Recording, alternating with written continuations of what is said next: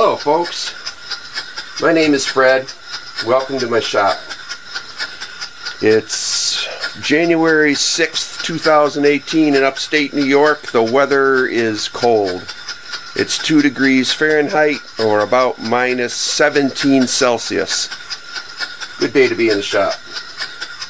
Today I want to share with you my newest stationary engine. Now I teased this project in my last engine video by showing the cylinders, and these were the cylinders at the time. The bore is 1 3/4 inches and the stroke is 4 inches. It's a double acting engine in that the piston is pushed both ways by reciprocating entrance of air, in this case compressed air. And like all my engines, this one's scratch built. There's no plans.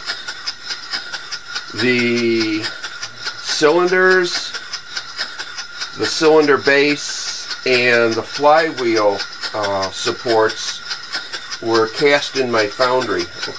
Nothing special foundry, it's just a little aluminum foundry that I built a couple of years ago. This is the pattern for the base. It's got the curve for the cylinder.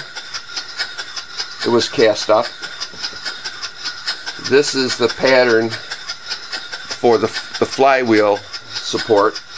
You can see that it's got draft on it. It's thicker at this end and thinner at this end.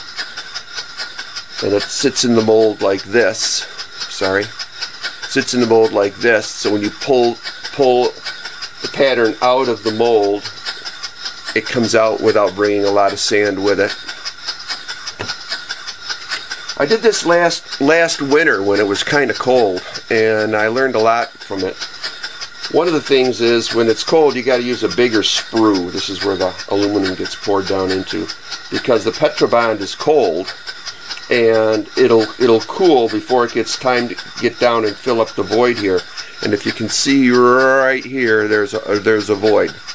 The aluminum solidified before it got to fill this. I tried some JB weld on this. It worked relatively well, but I wanted to cast it. I wanted to do the whole thing right. So my second attempt was this. A much larger sprue, more volume, wider so it would cool slower. And this one actually came out pretty good. There's no voids here. This is an extra that I cast up. I always cast up 1 or 2 more than I really need for a project in case I mess up during the machining process. But that didn't happen this time, thank goodness. I can recycle these and make another engine. So, this one has an 8-inch stainless steel flywheel. I pulled it out of the recycle, aluminum and metal recycle building at our local recycle center. It's where I get a lot of my brass and a lot of my aluminum. Machining this guy was pretty challenging because it would work harden very quickly and it would leave a terrible surface. So I worked on this flywheel quite a long time to get it even that shiny. It's running really true, and I'm happy with that. For all you hardcore steamers out there, the unique thing about this engine why I built it is I wanted to try to build an engine that had no cross slide. And I'm sure you folks that deal with steam engines know what a cross slide is. It supports the connecting rod on this end and gives reference to the connecting rod. The other end of the connecting rod, of course, is connected to the piston. So with a cross slide, it can go back and forth very regularly. I decided on this one to have the connecting rod go all the way through the engine. This is based loosely on the Snow engine, the 650 horsepower engine that's in Coolspring, Pennsylvania. I got a video on my channel if you want to take a look at that. It's awesome. 18-foot flywheel. Totally awesome. I go there every year just as a pilgrimage just to see it. So this connecting rod goes through the entire engine and gives support to the piston on both ends and and reference to this. Currently this is running on about 5 pounds of air. It's still breaking in. It's really tight. The valving on this engine, there's a manifold here. Air comes in, shop air. Right now it's running on 5 pounds. Comes up here. Comes up into the spool valve. The spool valve is repositioned and timed by eccentrics here on the crankshaft. They can be adjusted here for timing and positioned within the the valve body. So consequently it has no steam chest. And if you do research, you'll find that spool valves are more efficient and waste less horsepower than cross slides, or than steam chests do.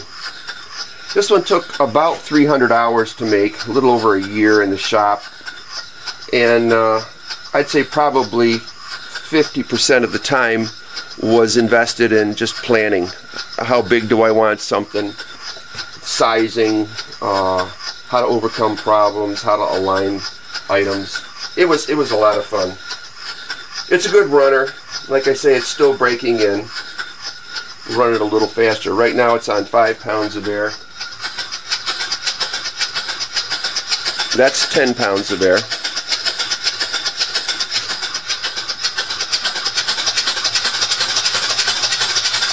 That's 20 pounds of air. I'll show you.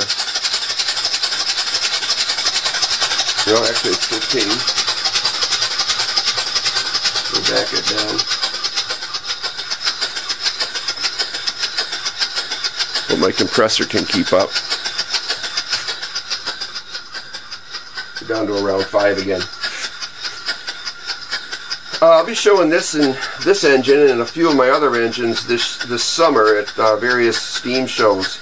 There's one in Marion, New York, Canandaigua, and Alexander, New York in the fall.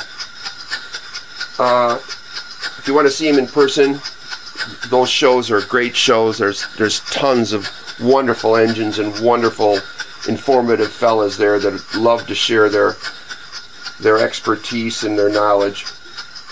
But if you can't go to the show, feel free to browse my channel for other videos on this kind of scratch build engine. All my engines are one of a kind. They're all different. Well, that I guess is it for today. From here, please subscribe if you like these kind of videos. I'll be actually making another video hopefully tomorrow when I get this project finished. But like I said in another video, my grandson and I made a can crusher. Let's see if I can pan over to it. It's right there. Come on. It's a can crusher. I gotta put a few safety items on it. Another handle so both hands are nowhere near the crusher when he's using it. But it'll be under supervision. So,